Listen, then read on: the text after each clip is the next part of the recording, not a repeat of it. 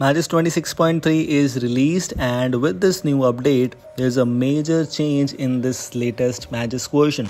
The version 26.2 beta version was released just few days ago.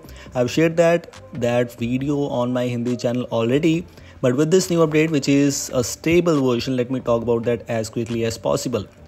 As you can see, select and patch a file, and I have selected the ROM zip file instead of the boot image, and you can see there is no error.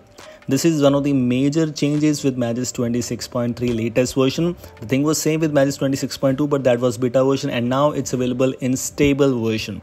Now you do not have to simply use the boot image for that particular custom ROM to root your device. In this case, you can simply select the ROM zip file. Select the ROM zip file, it will automatically extract the boot image, and done.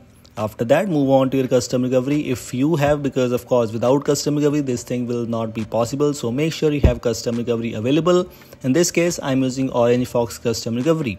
If you're using TWRP or any other, it's totally up to you, but you can choose any custom recovery if you want to. In my case, I'm using Orange Fox custom recovery. As I just mentioned, this thing is present with Magisk 26.2 also, but that was beta version. So if you want to root your device and want to install stable version 26.3 while making this video, this could be the latest version. We just patched the boot image at the starting of the video. So moving on to this, simply select the boot partition in this case, which is in my case, if you are using dynamic partition device, most probably things will be same like this one. After selecting the boot image, it's done. It will simply flash reboot system, and my device is now rooted. Things to note, as if your device is not having the bootloader unlocked, this thing will not work for you. Secondly, make sure you are using any custom recovery. Could be TWRP, PBRP, Orange Fox, could be any other custom recovery too, and then follow the steps on the screen. Things could be really same, almost same for almost every device. Doesn't matter which Android version you are using. I guess Android 9, 10, 11, 12, 13, even 14, all the Android versions support this one. Moving on to the Magisk app, let me show you. My device is now rooted.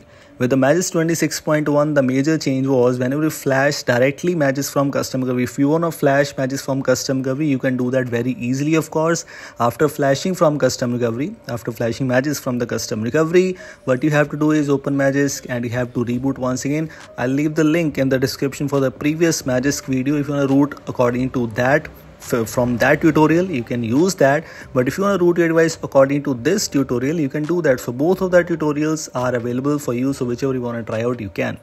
Let me show you by moving into a root checker for some of the users, because in my previous video in Magisk, I found some of the users said that the device is not rooted, I am using fake, etc. But let me just confirm with you, because my device is now rooted. So after using this root checker, verify root, granting the root permission, which is super user access to this app, as you can see, root access is properly installed. Let me show you one more thing. As I'm using Lineage OS custom ROM, doesn't matter which custom ROM you use, if you install Magisk on a device, most likely SafetyNet will be broken. So as you can see, v26.3, an open source app where you can check the SafetyNet of your device. Open this app, run SafetyNet attestation. My device is now SafetyNet. My device SafetyNet status is now fail. I will not be able to use banking apps on my device anymore. So how you can fix that? Move on to Google Chrome, search for Universal SafetyNet Fix by Displax. This is a Universal SafetyNet Fix mod. You will be redirected to this page. Click on SafetyNet Fix. At the end, at the bottom, simply select this. The latest version could be anything.